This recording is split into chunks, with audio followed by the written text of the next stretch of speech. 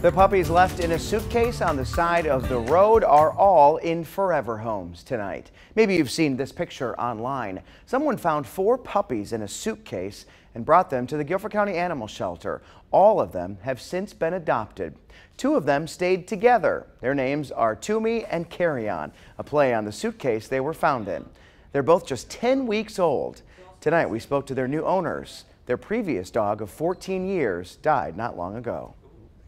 These little girls needed a home, and so we felt really great to be able to get these 2 girls that had a really rough start and were treated horribly by somebody in the past. Our previous dog was incredibly smart and would do whatever we asked her to do, and she was just an angel, so we're hoping these little girls will grow into angels.